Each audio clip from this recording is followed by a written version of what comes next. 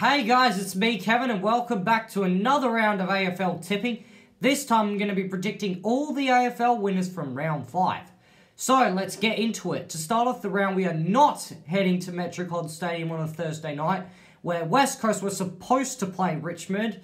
It's a shame because I was looking forward to bagging this tip on this video tonight. I was practicing it in bed tonight, what I was going to say, the jokes I was going to make, but yeah, that's all gone because West Coast and Richmond will no longer be going ahead in round 5. Instead, it will be Carlton and St Kilda facing off at Marvel Stadium on the Thursday night, which I think St Kilda will win, judged on how they just dismantled Richmond last week. I mean, they were going in as Premiership's favourites, and St Kilda just dismantled them. And if you ignore their poor performance against a stingy Collingwood defence, their round 2 game was just as impressive when they played the Bulldogs. Meanwhile, for Carlton, they haven't really convincingly won this season. Their 2 wins have been by 2 points and 1 point respectively. And their game against Essendon, who I thought were going to be just going to get smashed because they were just going to be unprepared. I felt Essendon almost, they came in, I wouldn't say prepared, but they came in better than I expected. And if Essendon hadn't had their match cancelled, they would have absolutely smashed Carlton last week. Yeah, so I think St Kilda, they just look like they're going to beat a side a lot more than Carlton. They just look a lot classier. Carlton look like they just want to scrape something over the line, and they don't show up for half the time anyway. So I think St Kilda, with more class, will win. On the Friday night at the MCG, Anzac Day match, Collingwood and Essendon, although it's not the 25th of April, so I don't know why it's dubbed as the Anzac Day match, but whatever. Yeah, I'm tipping Collingwood because Essendon, they seem very rusty. They seemed very rusty last week in their performance against Carlton after their whole coronavirus shit show. Meanwhile, Collingwood, their defence is quite stingy, although it did slip up against the Giants in Sydney last week, but, well, it's in Sydney. They never play well there. Back at home, Collingwood, I feel, will be far too strong and they'll beat Essendon pretty easily. On a Saturday afternoon, where it was supposed to be playing on Thursday night, the Eagles in Sydney instead, this time. Yeah, we might as well just say Sydney, because the Eagles don't want to try whatsoever. Although there is a chance that the Eagles win, because Sydney, they're down forwards.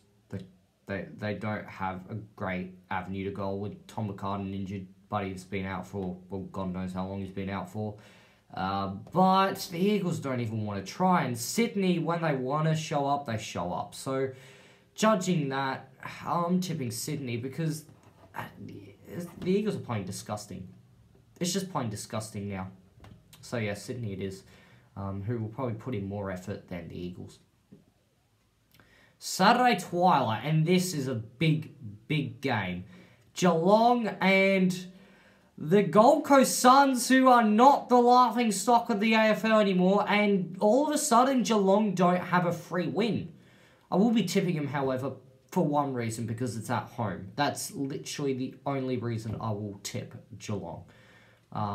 It's because Gold Coast have to fly on the day. I'm not convinced with Gold Coast just yet. I mean, they've done well, but there hasn't been a team that you could say out of the teams Gold Coast has beaten, none of them you could say are classy, like easy beats. The only one that was a bit of a shock was the Eagles, but it's turned out that they don't even want to be there, so it's almost turned into the Eagles are easy beats now. So, yeah, until Gold Coast beats a team that's actually trying on the night, then that's when we can say Gold Coast are going to do well.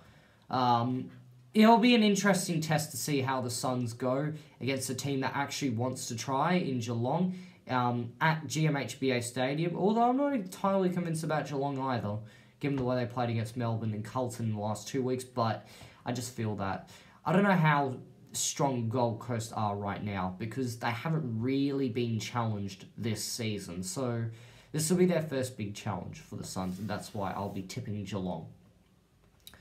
On the Saturday afternoon, the Dogs and North Melbourne, both teams will throw everything at it. I just feel the Dogs, they have more class at the moment.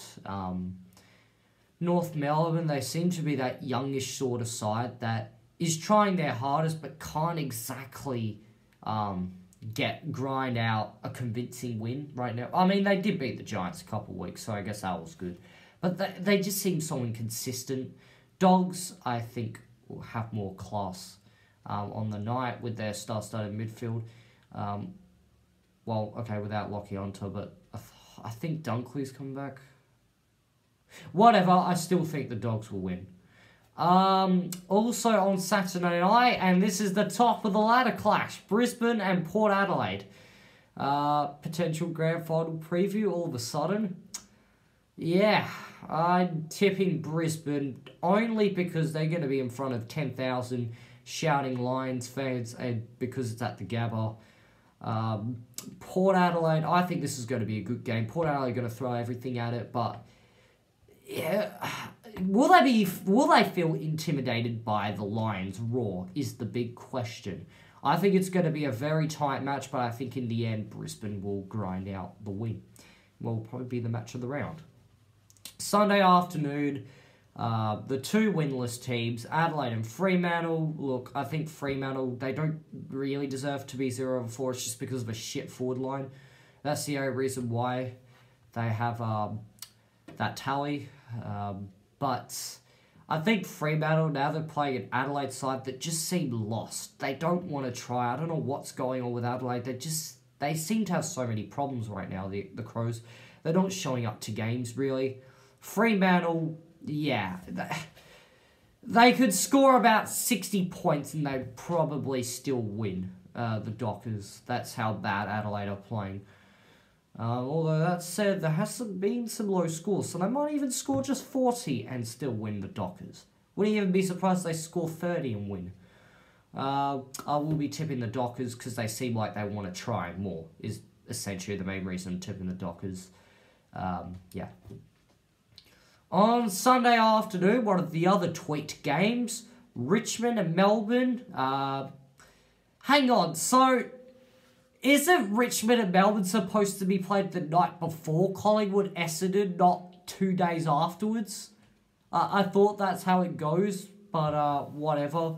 The last 3 times I've tipped Richmond, I haven't got it correct. Well, okay, round 2 I got it correct, but not really, if you know what I mean.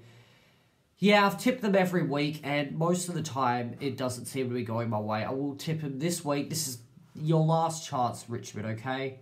Your last chance. I'm tipping you for one reason. Because Melbourne's forward line cannot function properly. They just cannot function. I don't know what it is. Melbourne's forward line, they're posting such low scores. I mean, they kicked, 53 back in round 2. They kicked 44 this week and against the Eagles, who haven't been playing all that well.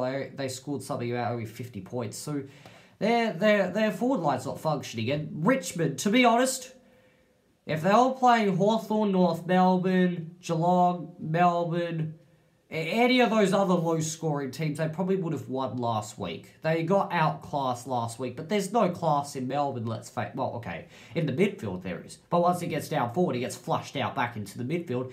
And, yeah, I just feel Melbourne's forward line too inefficient. I think Richmond will win in a pretty scrappy, low-scoring game.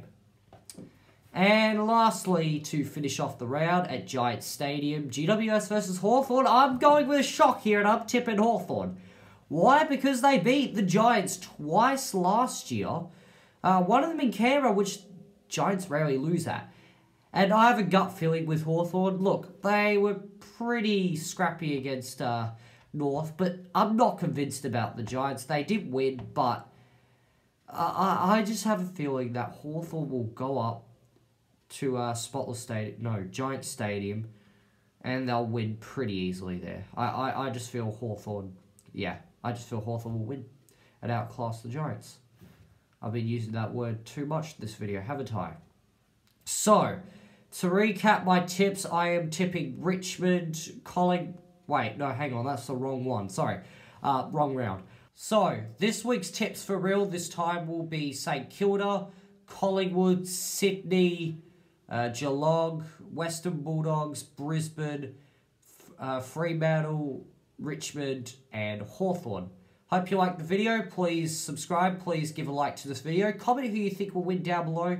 Comment what you think of this video. What do you think will happen to the AFL? I will be making a video shortly based on how do we get around this whole Victorian travel crisis at the moment, and should we relocate the 10 Victorian teams? I certainly think we should, and that's what I will be discussing next video, so stay tuned for that. Check out some of my other videos, and I will see you in that very video, which will be tomorrow. Goodbye.